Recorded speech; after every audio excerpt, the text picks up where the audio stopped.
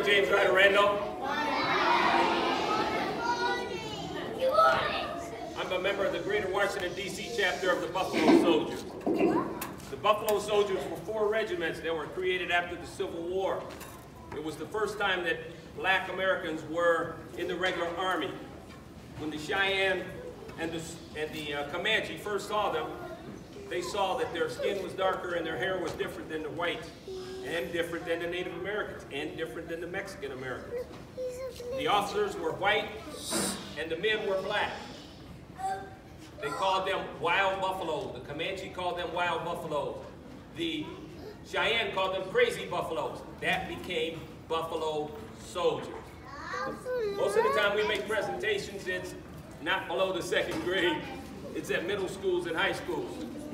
When we went to T.C. Williams in Virginia, we walked into the to school, and the kids were looking down at us, and they saw our uniforms, and they said, "Are you from the movie Glory?" We said, "No, the Glory was the Civil War.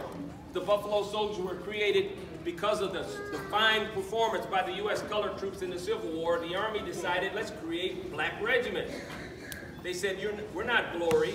I said, "That was Denzel Washington and Morgan Freeman." And they said, "Buffalo Soldiers, you mean like the Bob Marley song?" And I said, "Who do you think Bob Marley was singing about?" You guys, correct. Now, obviously, I'm not a Buffalo Soldier. There's only 1 or 2 left. I think the one in New Orleans is 108 years old.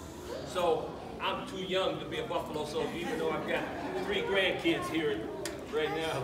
So, okay, what I want to ask you all is, this is Trooper Linda Crawford. Yes, we have females in our chapter.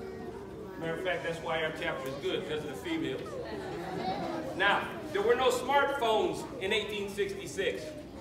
What is this? All right, the trumpet has been in the military for a long time. Did you know that? If you look into the Old Testament, the trumpet was where? At the Battle of Jericho.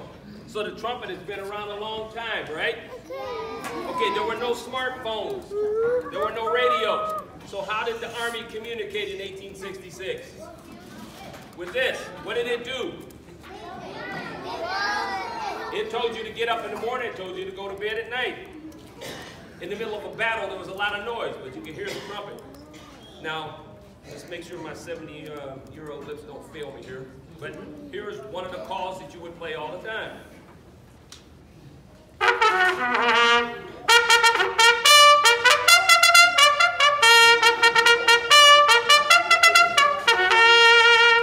You can hear that a long way off.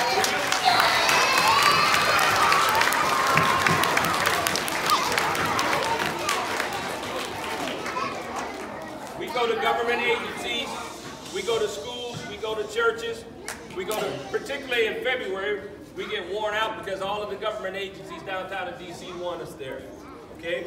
So, but I'm at James Ryder Randall because Miss Boone Ruffin told me to come here. But, so we make presentations all throughout the DMV, Northern Virginia, D.C., and in Maryland, because we're the Greater Washington, D.C. chapter. Anybody know what this is? What is it, sir? Name? Telegram? Wow. How did you know that? We were at Benjamin Stoddard Middle School and they didn't know what it was in Charles County. We go to Charles County a lot.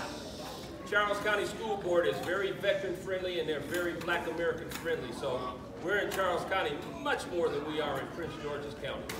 Okay, I'm gonna put, this is how they communicated. There were no radios, no smartphones, okay? In 1969, when I got drafted, I had to learn Morse code.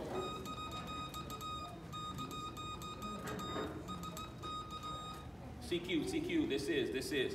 Anybody know what this is?